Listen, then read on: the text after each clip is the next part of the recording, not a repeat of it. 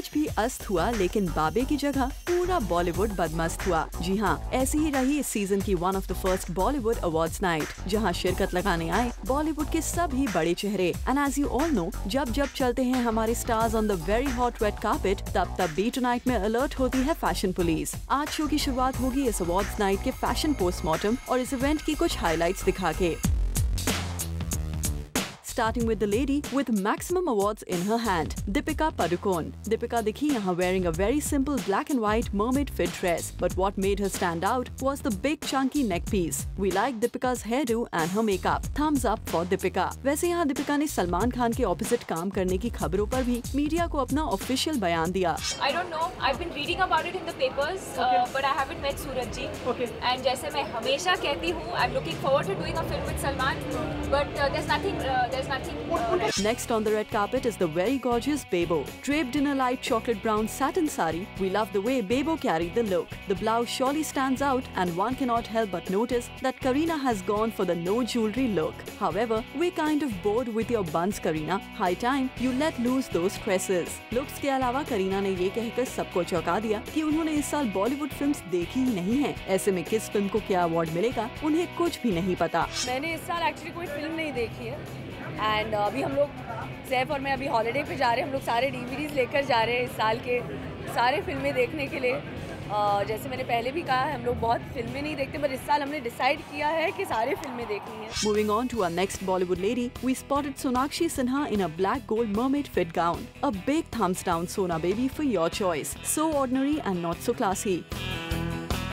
We'll rather take a U-turn and catch up with Shilpa Shetty.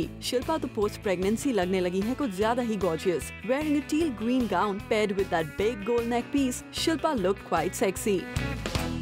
Talking about other B-Town heroines who were quite average on the red carpet were Ellie Avram donning a not-so-cool gown, Aditi Rao Hydari in her revealing black gown, Soha Ali Khan reminding us of her mummy Sharmila Ji, Shraddha Kapoor in an average royal blue peplum gown. We wish you accessorized your look a bit more, Shraddha.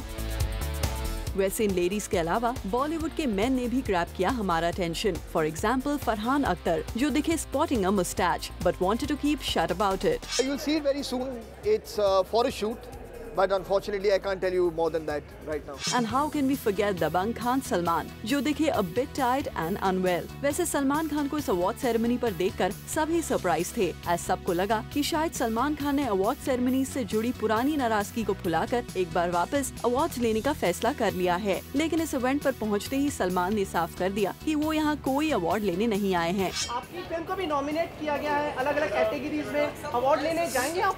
जी नहीं, perform करके शाम में शामिल होंगे, थोड़ा सा बैठकर थोड़ा सा एंटरटेन होंगे, परफॉर्मेंसेस देखेंगे, मजे लूटेंगे थोड़े से। अब बात करते हैं इवेंट के एक और हाईलाइट की। वो थे रणबीर कपूर के बेस्ट फ्रेंड अयान मुखर्जी। मेरे बिल्कुल भी कुछ प्लान्स नहीं। सब लोग वापस से पूछे मैं न्यूयॉर्क बिल्कुल नहीं जा रहा हूँ, सच में कह रहा हूँ, पक्का 100%। Moving on to a next big highlight, जो कि रहे डायरेक्टर राकेश रोशन, जिन्होंने ऋतिक और सुजैन के रिश्तों को लेकर सवाल पूछने पर दिखाई अपनी नाराजगी, और राकेश रोशन मीडिया इंटरेक्शन को बीच में ही छोड़कर चले गए। दुर्भाग्यपूर्ण घटना के बारे में कुछ बात कहना चाहेंगे? वैसे इनके अलावा यहाँ अमिताभ बच्चन भी दिखे सूटेड एंड बूटेड।